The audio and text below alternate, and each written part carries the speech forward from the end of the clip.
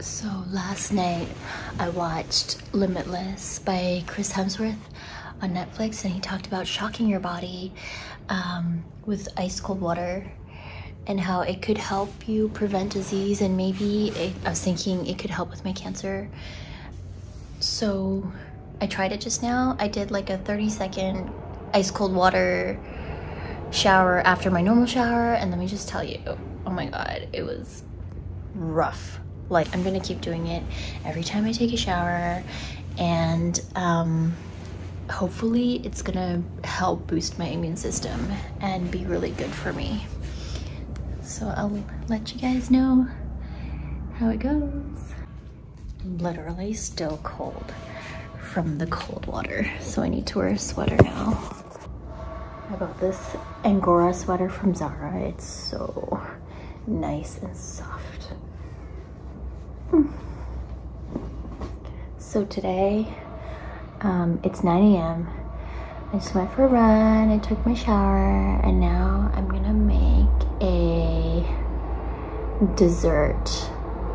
A nut butter strawberry crumble bar.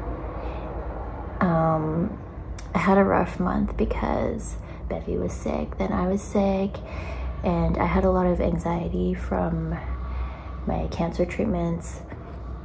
So I lost like 10 pounds. I just weighed myself this morning and I'm like 95 pounds, which is really crazy and too thin, and I'm kind of scared that it'll affect my treatment outcome, so I have to gain some weight. So let's make dessert in the morning. So we're gonna start this recipe with 3 tablespoons of butter, and we're just gonna melt it in the microwave like this. It looks so good. And then we'll need an electronic scale for everything else. And we're gonna start with 185 grams of nut butter. I'm using walnut and cashew butter. Nut butter is so good for your brain and has a lot of protein, so I'm really excited for Bevy to eat a lot of that. Next, we're gonna measure out 75 grams of Acacia Honey, which tastes less like honey and more like sugar. And then we're gonna measure out around 160 grams of all-purpose flour. So you can mix the nut butter, honey, and butter together at this point. And you can give it a little taste test after you've mixed them together.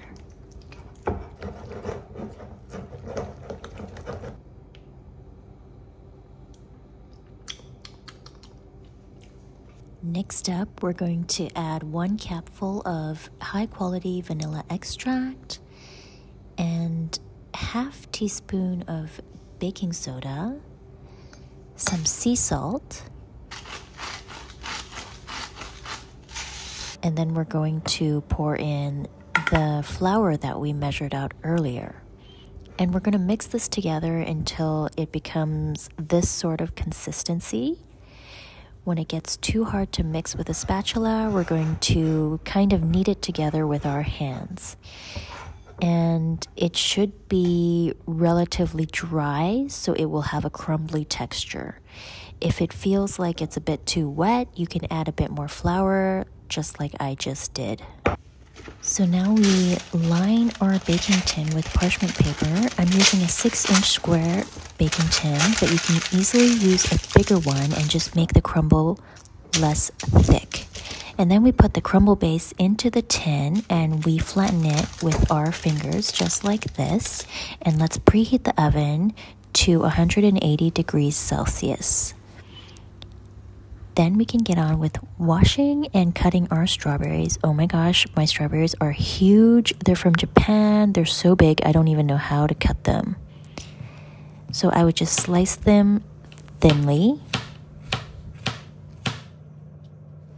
If you have really sweet Japanese strawberries like I do, you can probably do with less jam to minimize the refined sugars in your dessert.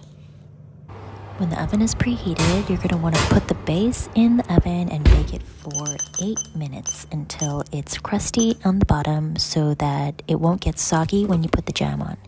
Now we're going to make some breakfast. I, every morning, have a oat milk decaf latte.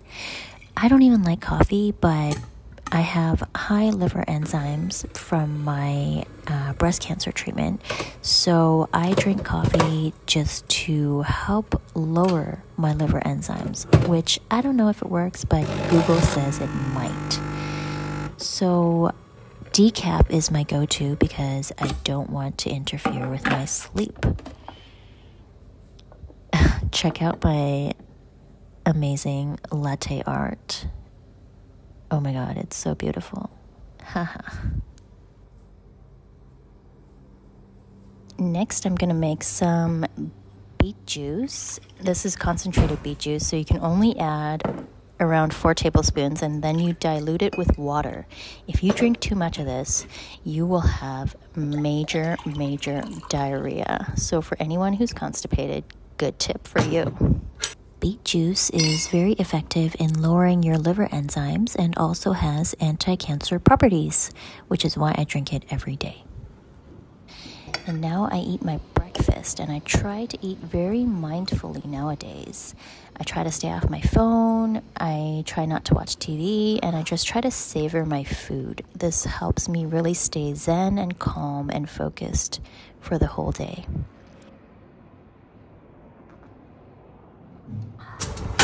At this point, you want to take the base out of the oven after it's had its 8 minutes. We want to cool it down a bit before we add the jam so that the jam doesn't get runny. And I'm using store-bought strawberry jam, and I added way too much. I think maybe like 5 or 6 tablespoons. It was too sweet because my strawberries were so sweet. This amount would be perfect if you had subpar strawberries. If you have sweet strawberries, maybe just add 3 tablespoons or just enough to spread evenly over the base. And then I'm going to go ahead and add some high-quality white chocolate chips. But to be honest, white chocolate is not chocolate. So if you're health conscious, don't add it. I only like white chocolate because it looks really pretty against the strawberries. At this point, you're going to take the remaining bits of crumble and sprinkle them on top. It looks so nice right now. And then we're going to throw it back in the oven and bake it for another 15 minutes until the strawberries and the jam melt together and become a gooey filling.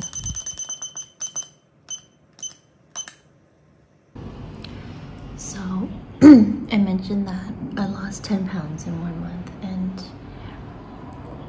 I think a lot of people want to know how to lose so much weight. I don't want to, and I didn't do that deliberately, but for anyone who's interested, I think the biggest factor is that I cut out sugar in my diet, and also I've been doing intermittent fasting, like around 16 hours fasting, so basically eating a really late breakfast, and minimal refined carbs. That's it. Let's stop for a minute. That is not it. There were actually a lot of factors involved because Bevy had a cold, and then I had a cold, and then she had another cold, and another cold after that. And I had extreme anxiety from subpar results from my cancer treatments, and all of that just made me really stressed out. So I had a lower appetite than usual. If you're on a diet and need to lose weight, don't listen to my advice. Seek the advice of your doctor. Thank you. This is what the crumble looks like after 15 minutes in the oven. The jam and strawberries are bursting out of the sides. They're bubbling, and it smells so delicious. Good thing we had our parchment paper under the crumble so we can lift it out like this and just cut it up into bars. If you don't have parchment paper, you can just bake it in the tray and scoop it out with a spoon and serve it with ice cream like you would a normal crumble. What I really love about this dessert is we didn't actually use any sugar, except for the jam, but we could have really controlled that better and added just a teeny bit.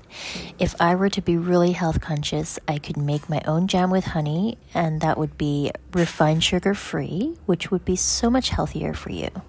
And we could, I suppose, also take out the white chocolate chips, which are not really chocolate. The inside of the crumble is super duper moist and juicy. It's so good. I love this recipe because of the high healthy fat content from the nut butters. If you love it too, please leave me a comment below. I'll leave the recipe in the description box.